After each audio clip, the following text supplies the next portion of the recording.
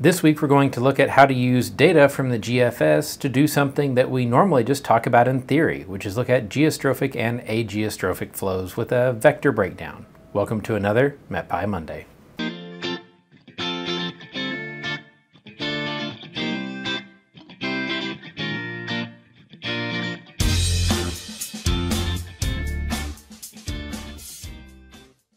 Hello, I'm John Lehman, a software engineer for Unidata.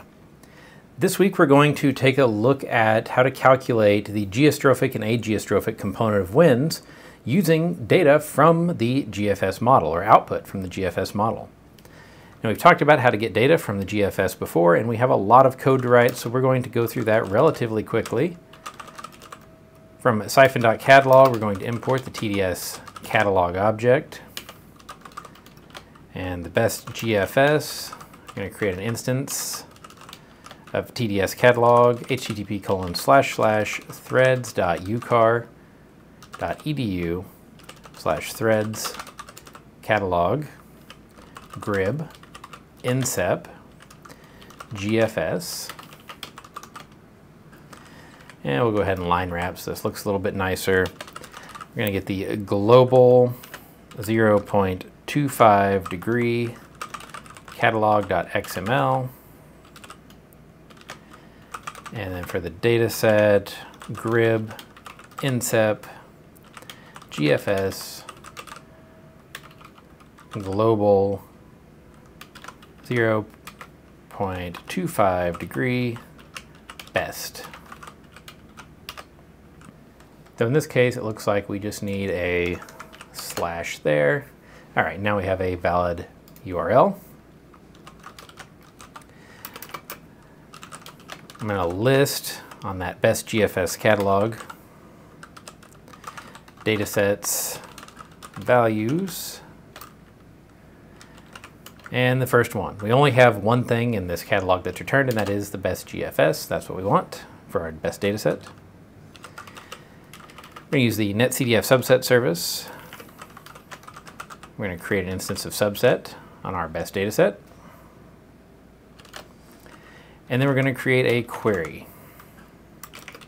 netcdf subset service query. Now if we look at the variables that are available, we can pick and choose what we want.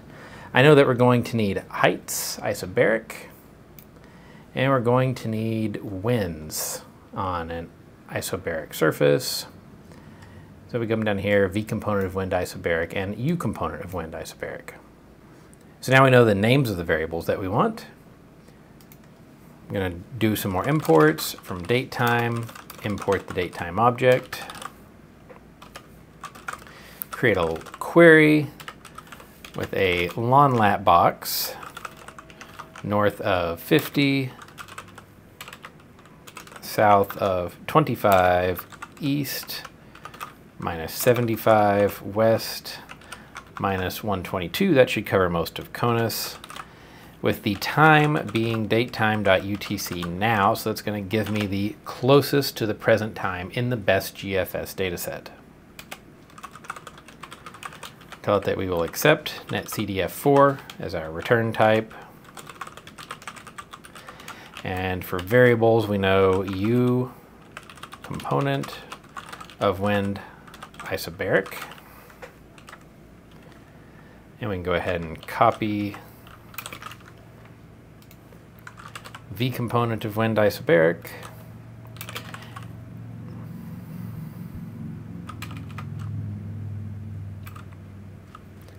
And the geopotential height isobaric. So that has created our query.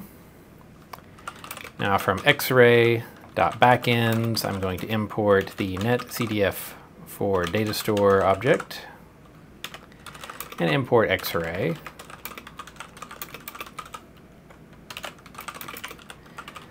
Our data is ncss.getData, and we pass that our query object, which is actually going to go download the data. And then I'm going to use the openDataset method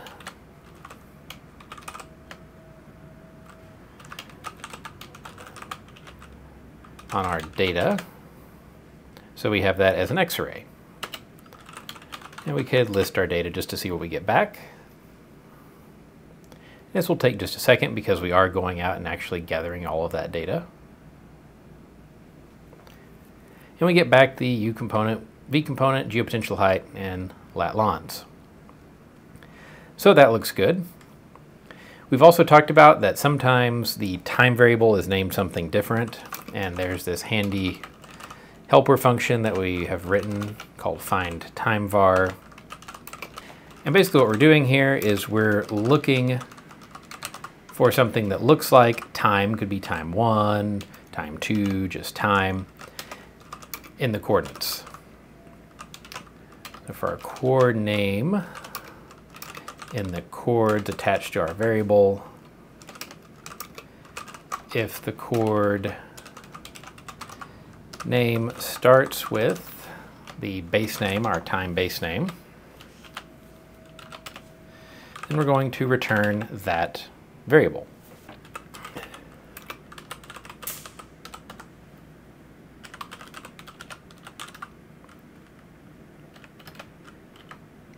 And if we make it all the way through and we don't have any that match the pattern, we're going to raise a value error. It says no time variable found. Okay, so I'm going to go ahead and break out some variables. When U is my returned data, the U component of wind isobaric.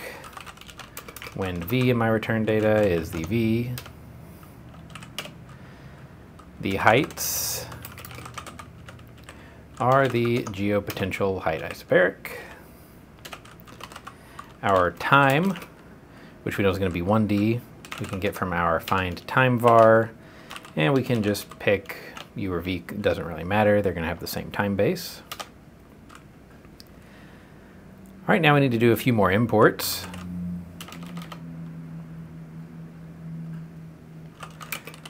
From MetPy.units, I'm going to import the units registry. I'm going to import NumPy. And we're going to import MetPy.calc because we're going to use the geostrophic calculation from that.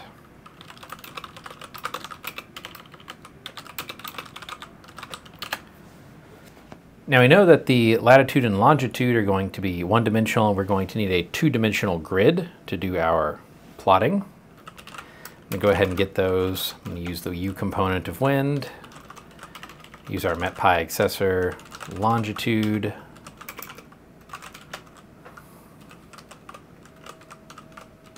latitude, and then we'll create a lon 2D and lat 2D array using NumPy's mesh grid on lon and lat. Okay, so now just to simplify and reduce the amount of typing later on in our plot here, I'm going to create variables called uwind, vwind, and height that are just going to contain the data that we need. So this is wind U, which is all of our potential time steps, though we only have one here, and all of our isobaric heights.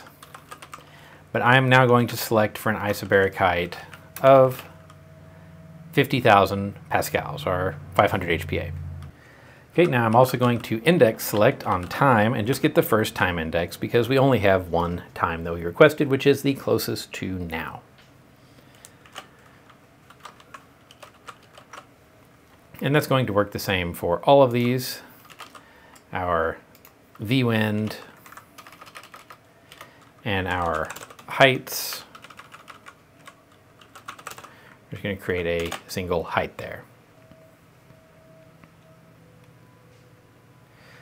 So you can actually see here, right now, time 1 is our time variable. So doing my iSelect, I actually need to put time 1 here.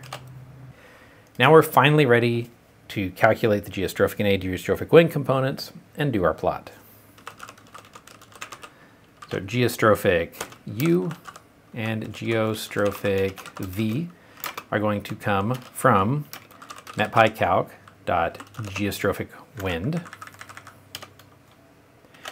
which is going to take our height field And because this is an X-array data array, it has lat and lons attached to it. MetPy can go in and calculate the dx and dy's for us and calculate the Coriolis parameter for us. We don't have to provide all of that. Okay, so we've got geostrophic U and geostrophic V calculated. Now it's time for ageostrophic winds.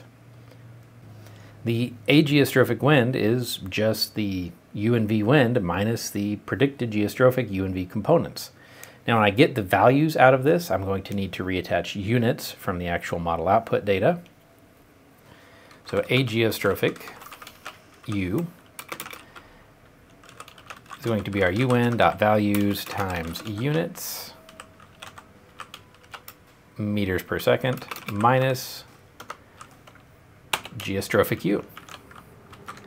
And we recreate that for V. Now we have our geostrophic and ageostrophic components. Okay, so now we're finally ready to do our plot, which means we've got a lot more imports. Import matplotlib, .pyplot is PLT, import cartopy,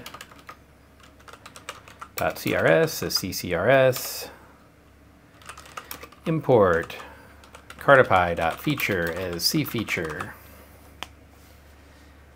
And that should be all that we need. I'm going to create my figure.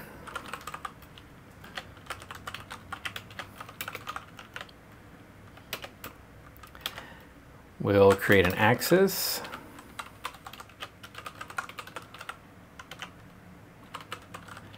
And for this, we'll just use Plat Curie. We'll use a flat projection. We've talked lots about how to do different projections.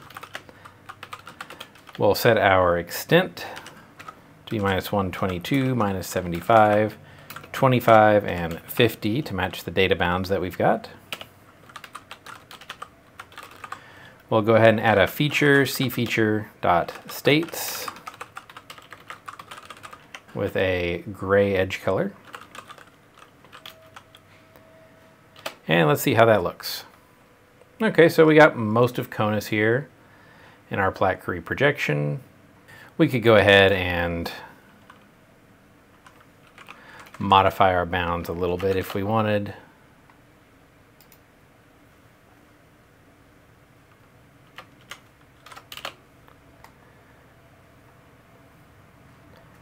Just to get a little bit more complete picture. All right, that'll work. And now we're going to plot the geostrophic and ageostrophic wind vectors.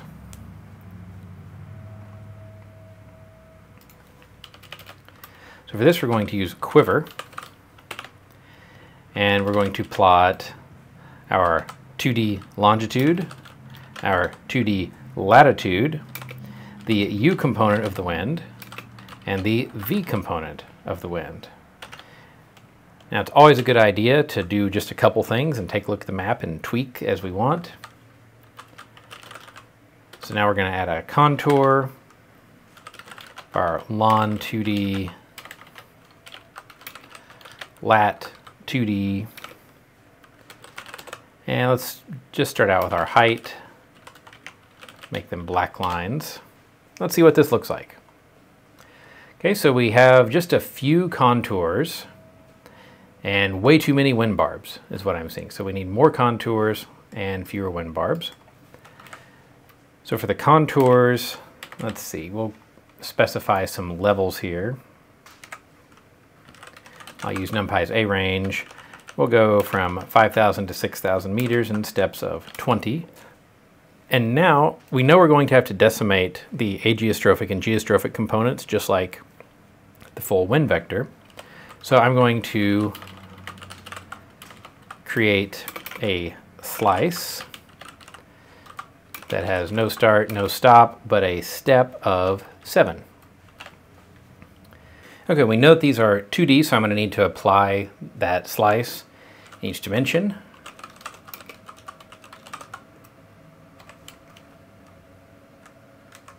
And let's do that for lat, lon, U wind, V wind. And we need a comma here as the error message suggests. Okay, so this is looking better. We've got our contours We could make those a different color. If we wanted to, we could make those, say, tab red, just to help things stand out. Okay, and we've got our wind vectors. So now we need to go ahead and basically just use this line a couple more times, except instead of plotting U wind and V wind, now we're going to plot geostrophic U wind and ageostrophic U wind, and same for V. Geostrophic U, geostrophic V, ageostrophic U, and ageostrophic V. Now to make these different, I'll use some color. We'll make magenta for the geostrophic, and we will go with a green for the ageostrophic. Now obviously there's a little bit of work to do here. We can make our plot look a little bit nicer. We can scale things in. But on the whole, we start looking and we see the total wind vector, the geostrophic component, and that ageostrophic component. So we can start looking at where this clearly breaks down and talk about with our students why we have this ageostrophic component of wind. We can look at it at different levels. And this is a map that you could make every class period if you want to talk about things like this as different systems move through. I hope that you found this useful, and we'll see you on next week's MetPy Monday.